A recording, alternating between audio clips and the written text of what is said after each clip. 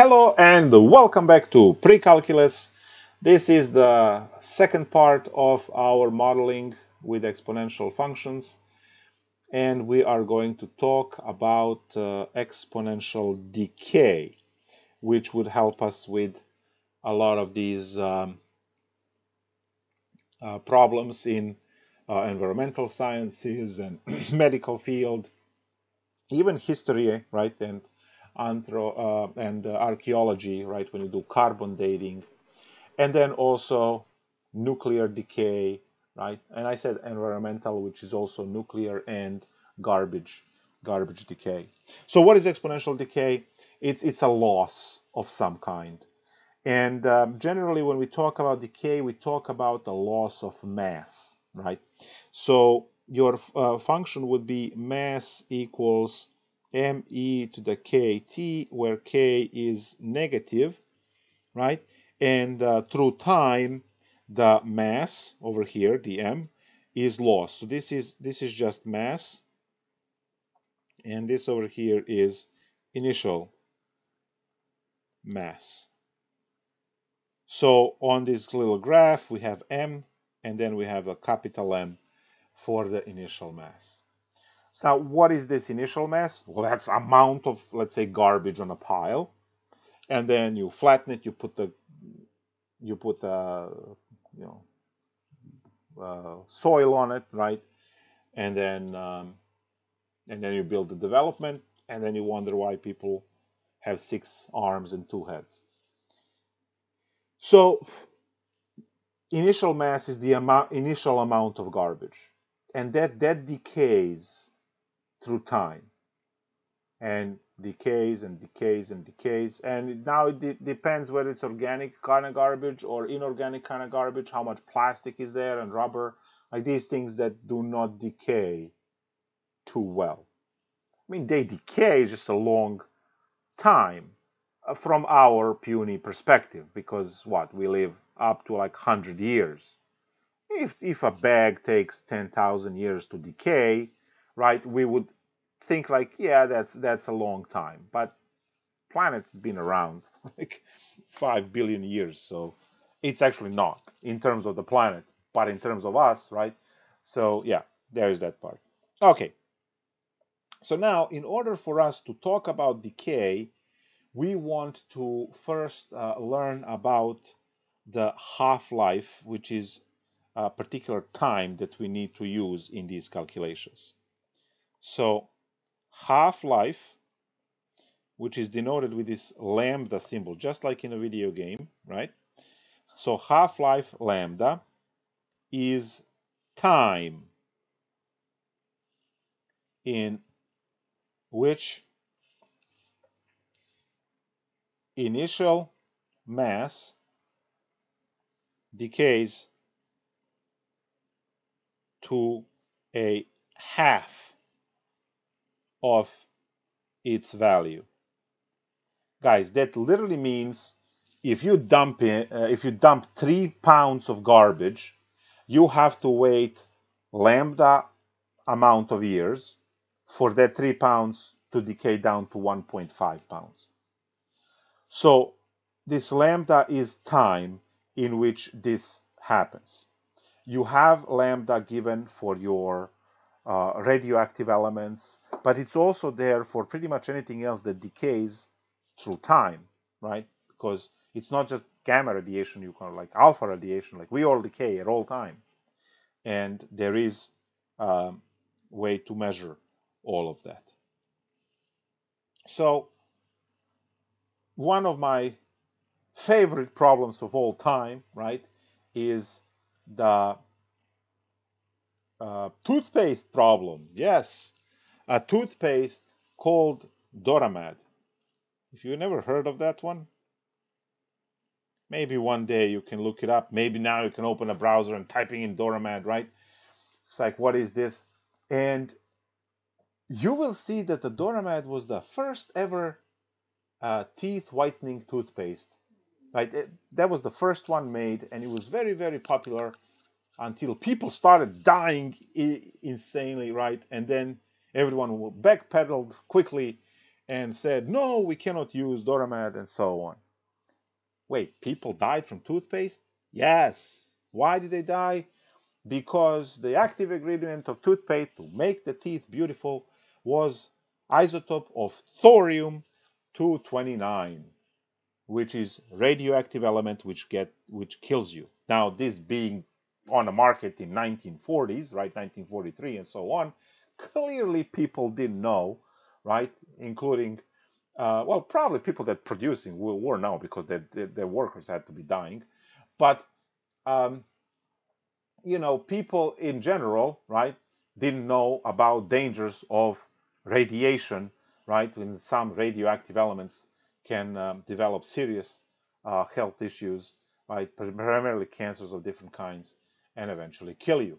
So Doramad was using thorium isotope, right? So there was thorium in like Th229, and the half-life for it, half-life lambda, is 7,000, right? 7,340 years.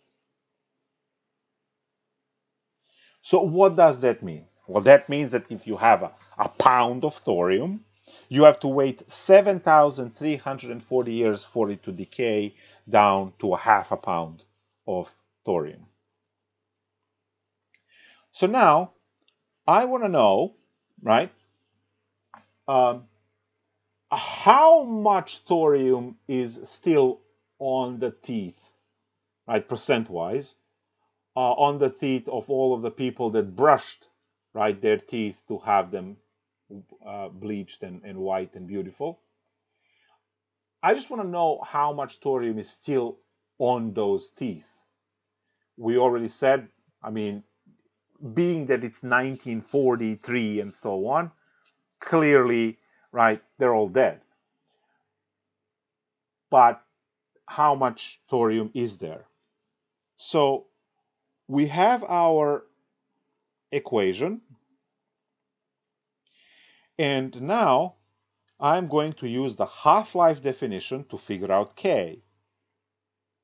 Okay, so I have some amount M, which is initial amount. Some people brushed more, some people brushed less, right?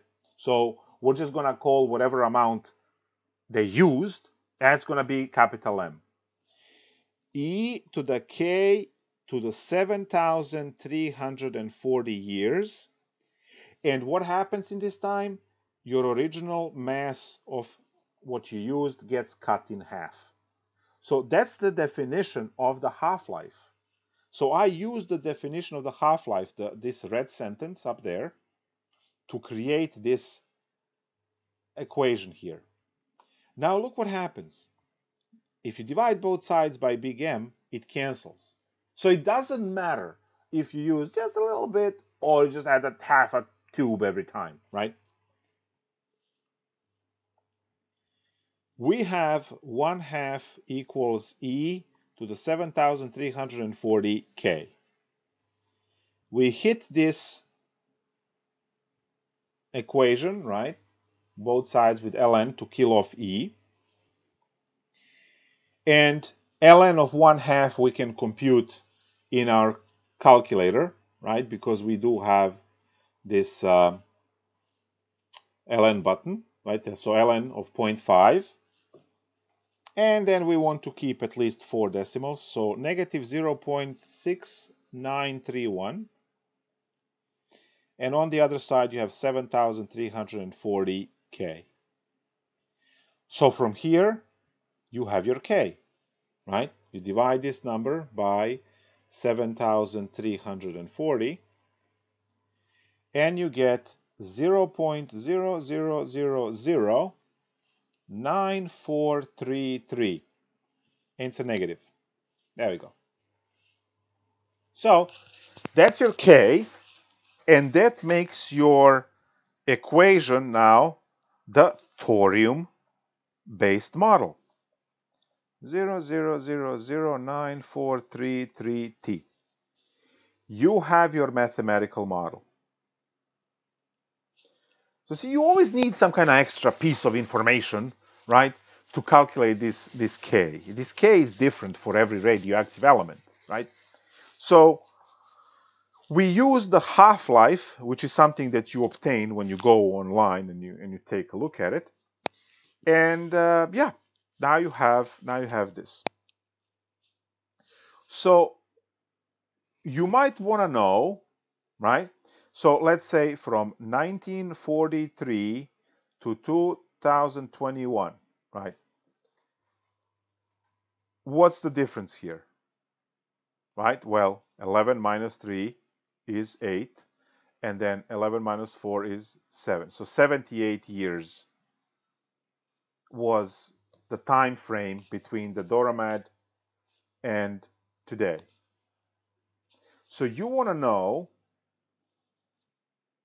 what percent of original amount is still there on the teeth, on the corpse's teeth, 78 years later, meaning today. And that's a very simple question to answer, because you are going to say, you're asking which percent of the original amount, so that's P times M, right? And then you have the rest of your equation.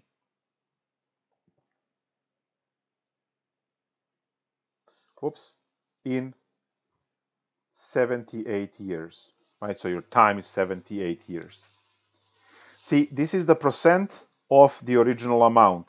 That's the leftover, right? That's your mass that it's on it now. But that mass is obviously less than what it was when it was applied. So now it's going to be some percent of the original mass. Now again, this original mass drops because this is literally percentual answer. And all you need to do is to compute this in your calculator, because this now is just a basic calculation, right? Times 78. And let's see what we have. So this number times 78, good. And then E raised to the answer, 0.993. Yes, 99.3% of thorium is still there on their teeth. 78 years later, only 0.7 of that radioactive thorium of that toothpaste decayed. Only 0.7 in 78 years. That's crazy, right? It just makes you know how insignificant we are without, wow, because 78 years, like for some people, that's a lifetime, right? They die when they're 78. So, wow, right? Wow. And 99.3% still there. Wow. We can do carbon dating to say how old something that we dug up is. Now it has to be organic. You can't go and carbon date the pyramid because it's made out of stone, and stone is not organic, so it doesn't contain the isotope of carbon C14.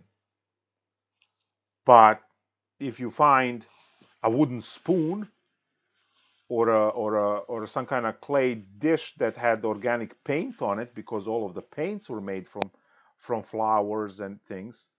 I believe a couple of years ago, 10 years ago or something, they made an argument that a painting that they found in some attic was another Leonardo's painting. They did carbon dating, obviously, on the paint, right? You chip a little bit of a paint from the back side of the painting, and then you figure out how much carbon C14 is in it. and you can fairly accurately, right, um, calculate how old that those flowers from which the paint was made are. And obviously, you're not going to have a paint in 15th century sit on a shelf for 300 years and then be used. So it's very, it's a pretty accurate calculation, and it is very useful calculation, obviously. So carbon dating is another really cool thing for us. Let me see if I can find a carbon dating actually problem in the. There is one with the Dead Sea Scrolls that is explained in the book. You can go and read that one. I want to go into the homework section and find something over there. So let's go and take a look at the homework section. Carbon dating. Okay, those are the population problems.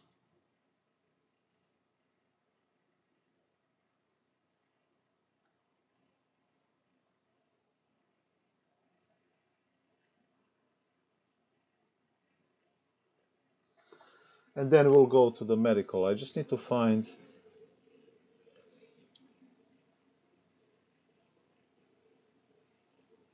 Okay, prehistoric cave. This is problem 19. And I think 20 has similar. Yep, skeletons were found. But so prehistoric cave paintings were discovered in a cave in France. The paint contained 15% of the original carbon C14. Estimate the age of the painting. Right. So at what time someone drew those pretty pictures, right? So carbon dating problems, right? They unfortunately in the book they gave you the formula for it, which is not good. I want to go and look for the half-life.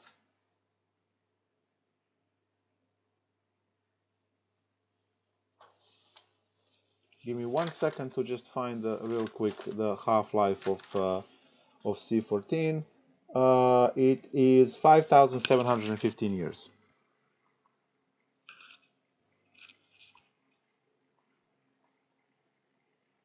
So that's your half-life for the carbon. Okay, so what do I have? We always start with our mass equation, kT, and we are going to use the half-life to figure out K. So half of the mass is gone, half is left, E to the K times 5,715. This is the same calculation as before, right? M kills M. You have your 1/2 equals, leave some space, e to the 5715k, and then you put ln on both sides. Boom. So now ln of half, we had that before, it was 0.6931. Negative 0.6931 is equal to 5,715k. So now we divide these two numbers and we are going to have our K. 5,715. So that gives me the K to be negative 0.1230 and then 1213. Okay, so this is my K, and that makes my model this. Is the beginning of the question asking how many years it would take for 15% of C14 to disappear? That's technically what it's asking. We just know we know that that's the same amount as how old the actual paintings are. So we are looking for the paintings, but technically what the question is asking is how much time has passed so that the 100% of C14 that was there decayed down to 15%. Does it make sense? Oh, okay. Gotcha. So it's not that it like lost 15% of its mass. There's only 50% of the mass left. Left, yes. Which is Okay. why we're going to have now 0.15 of the original mass is left. And then we cancel those m's. Oops, I forgot the t. Holy nightmare. There's a t right there. T right there.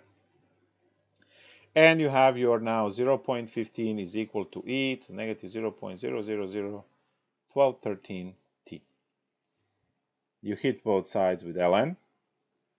That kills e. So now we need ln of 0.15. ln of 0.15 is negative 1.8971 equals to negative 0.0001213 t. So now divide this by negative 0.0001213 and we get t equals 15,639.9 years. Now, clearly, this is a terrible number to present in your paper, right? So you would say about 15,500 years, right? If you are talking to people, because you can't know this. I mean, you can't really, because there's rounding error, there's a lot of stuff. So I would answer about 15.5 thousand years, and that's how old the cave drawing is. So it's really cool calculation. I mean, it can tell you how old stuff is.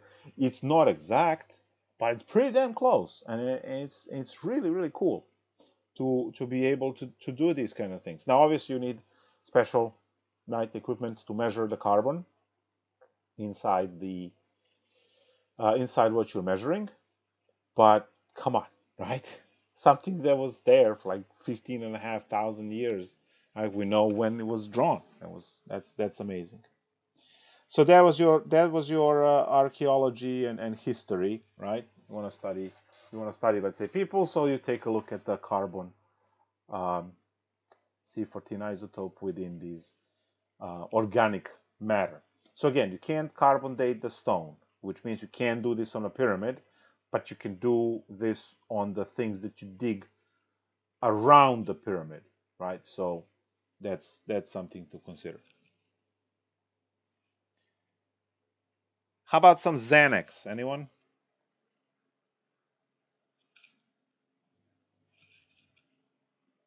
Now you can actually go online and figure out the half-life for any medication. I'm just picking on problem 31.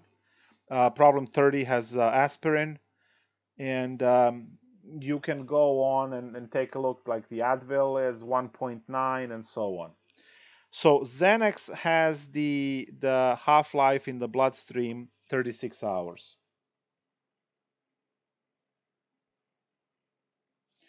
So Xanax is a tranquilizer used in the short-term relief of symptoms of anxiety. Its half-life in the bloodstream is 36 hours. How long will it take for Xanax to decay to 90% of its original value? So you want 90% left, right? So that's what you want, 90% left. Calculation, guys, is always the same.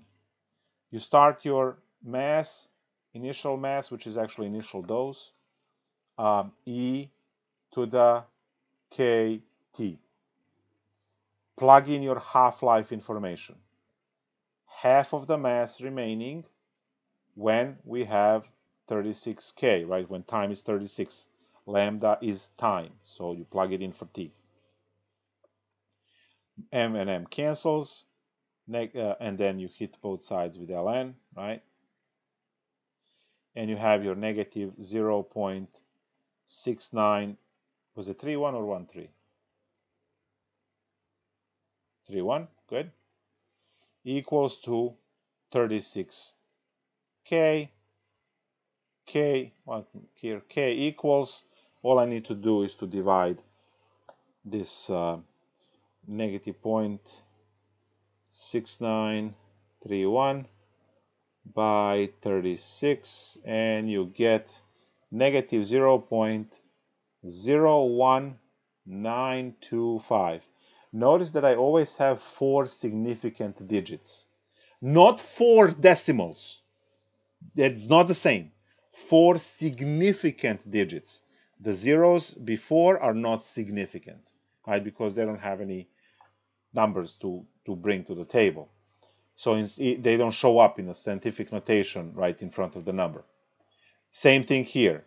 See? 4 significant digits. I had 3 zeros and then 4 significant digits. Previous problem. Again, boom. 4 significant digits. I had now 4 zeros prior to that number. So every single time I keep 4 significant digits. And that gives me the math model that I need to use for Xanax. So this is Xanax model. What do I want to know?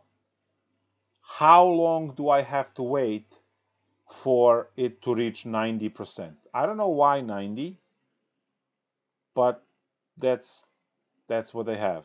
So, that's what we're going to compute.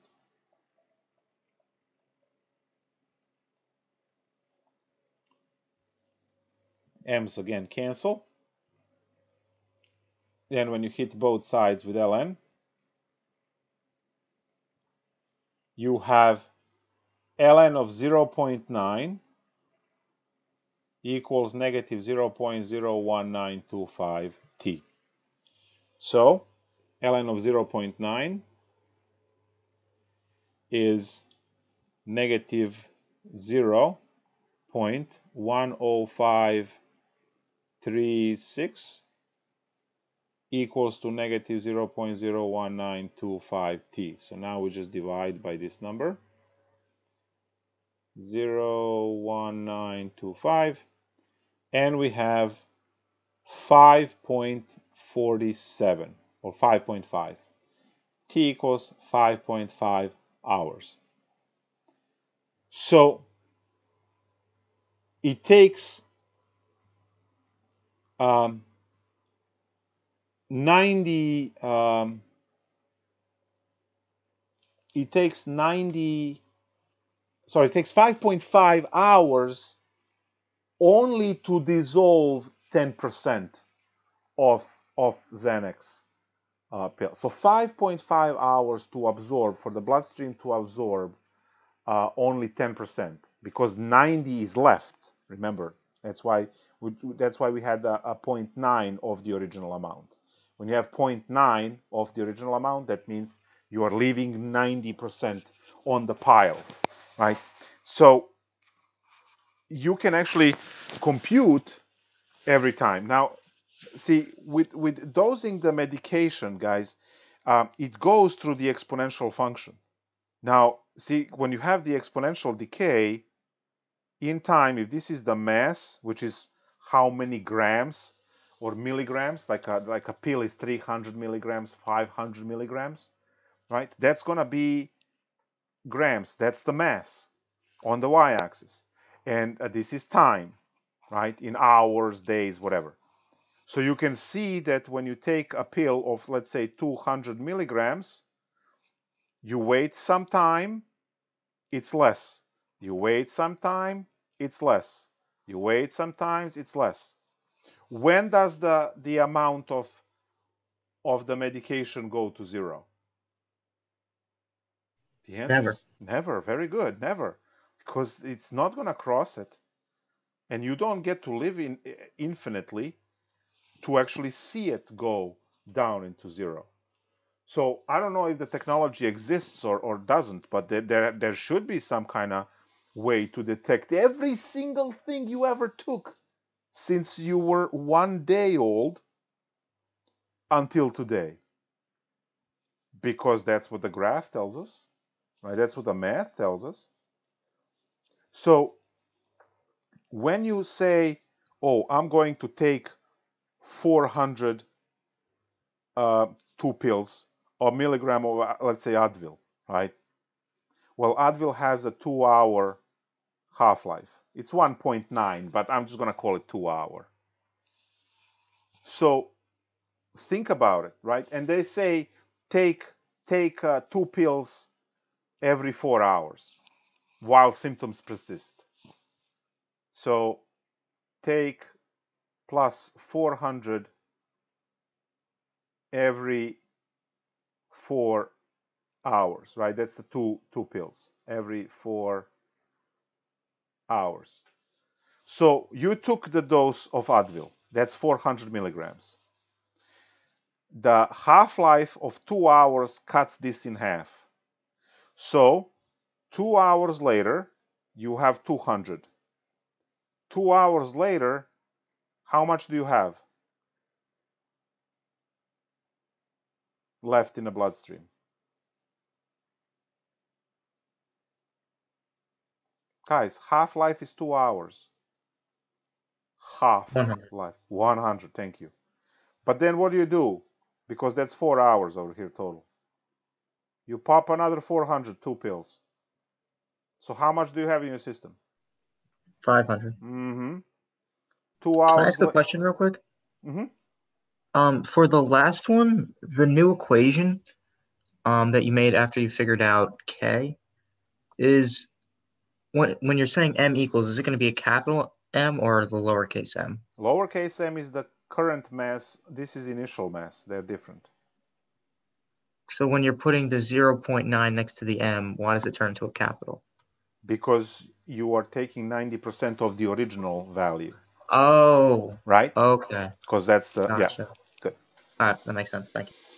All right, so now let's redo this. So 400 grams, 2 hours later becomes 200 grams, 2 hours later 200 becomes 100, and then you pop 2 pills in, right? For because the symptoms persist. Now you have 500. In 2 hours, you have 250. In another 2 hours, you have 125. And then what do you do? Because there's been 4 hours, you pop another pill, so now you have 525. You see how it keeps the dosage goes up, even though you are following, right, the prescribed dosing. Every time you take a pill, even if you take the pill when it's prescribed, which obviously you should, right? The dose in the system is increased from where you initially started taking the dose. So now you have 525 milligrams in your body. You wait 2 hours, right? That's half of that. What's that? 252, 262.5, 262.5. I waited 2 hours, then you wait another 2 hours, it's half of that. That's 131.25. And then what you do? Boom, plus 400. Now you have 531.25. So you see that you started with 400 milligrams, and then there is a 500, and then it's 525, and then it's 531. So every time you take a new dose, right, it goes, you know, with the pills and drugs that are addictive, right? Yeah, it's going to, like, if you can help it anytime, like those painkillers and other things, like, don't. Like, yeah, I know it hurts, but the rest of the life can be gone because, right, you couldn't clench teeth for like 2 hours. So think about these kind of things. I understand there are situations when you have to, right? But for a broken arm, no, there's no excuse. I had a broken rib and a broken collarbone 2 times, and I never took anything for it. And I'm a guy. Apparently, females have a higher threshold for pain. So I was like, broken bones do not really warrant painkillers. And I said it in public. It's like they create way more problems for you than what they fix. Yeah, you're gonna be crying for some time, wipe your tears and move on. So, and you see why, right? Because this is Advil. I mean, harmless technically. But think about any of those heavy duty painkillers. With the prescribed dose, the dose constantly goes up, which is what we see through half-life very simply, right? So that's why it's so easy to get hooked up, right, to those painkillers. And then when the prescription, especially for the people that just refill it and keep taking it because they just don't want to feel an ounce of pain, right? And then it's like, okay, oxy, oxy, oxy, oxy, oxy, oxy, and then it's just gone, right? The doctor will not prescribe it anymore. You were on it for like 3 4 weeks, so what's next? Heroin, right? That's how I watched a couple of documentaries because I was interested in how this craziness with the drugs started, and yeah, most of it is there technically, right? So kind of try to wean off of it and clench your teeth a little bit. All right, well, guys, that's technically it.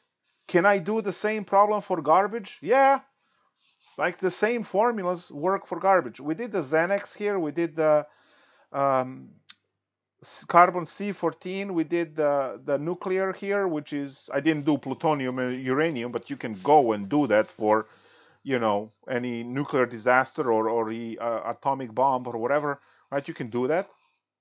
We did it for thorium, but replace this with uranium or plutonium, and you can, right? They have their half lives, and you can calculate. The book is full of those examples. Um, you want to talk garbage disposal, right? And yeah, you can, right? Garbage disposal is going to be the same thing because it decays. It's going to have half-life for plastic and half-life for this and half-life for that. So if you're in environmental studies, you can take a look at that. The garbage is a huge issue for us, huge issue, right? Not for the planet. The planet doesn't care. It's a dead rock that bobs around the sun. So whether we have garbage, whether there are people or no people, planet is just fine, right? Just like Saturn is fine, no people on Saturn. Mars is fine, still no people on Mars. We already managed to put some of our rovers and things there, so we start accumulating garbage there, right? Because when it stops working, it's a garbage, right? It's very useful when it's working and when it sends images and all of the cool things. I hope you're following what's happening with the last one, right? With the images, with the sound and all that kind of stuff. Like, yeah, it's all cool, but when it stops working, it's just a pile of garbage at that point. So anytime when someone says save the planet, just give me a break. Planet can't care less. Like you can do whatever you want. You can't ruin the planet. The planet is just a rock that goes around the sun. However, environment in which we can't breathe or have clean water, yeah, that's the one that we should, right? So it's valid to talk about environment, but not none of that, oh, save the planet. Yeah, the planet is fine. You can we can put the concrete wrapped in plastic, wrapped in rubber for the entire planet. It's still gonna rotate around the sun in the same way. It's like we won't be able to survive in that environment, right? If the entire planet is just covered in rubber, because there'll be no food for us to eat and we can't eat rubber, so we all die. The planet would still be going around, right? And yeah, that's your environment. So yeah, it's everything environmental is purely selfish to preserve the human species, to preserve other plant life and animal life, right? That's and it's a worthy cause, and we need to talk about recycling and everything that is happening is really important conversation to have. But please stay away from the cliche save the planet, because yeah, planet can care less. It's a rock. That's it. Questions, concerns, anything you would like to add, subtract to the thing? Going once, going twice, and sold. Okay. Well, I'll open the homework and we'll talk hopefully again about these word problems once you try the problems and see how far you can get with this stuff. Bye.